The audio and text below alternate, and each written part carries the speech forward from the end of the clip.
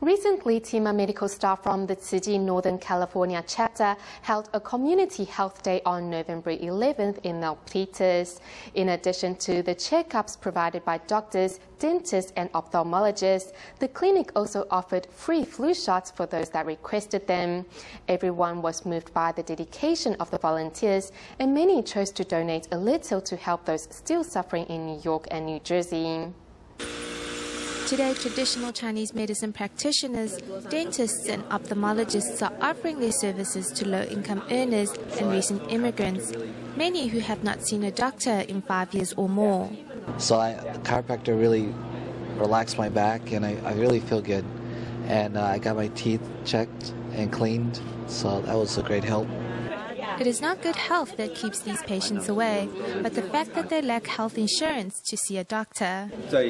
In these areas in the U.S., flu shots, especially for low-income families, is incredibly important. Without money, visits to a doctor are impossible, and without English skills, knowing which doctors to see is difficult. Volunteers from the Northern California TEMA chapter are here today to help exactly these people. Many people hope to get seen by a doctor, but they might not be able to find the right kind of doctor.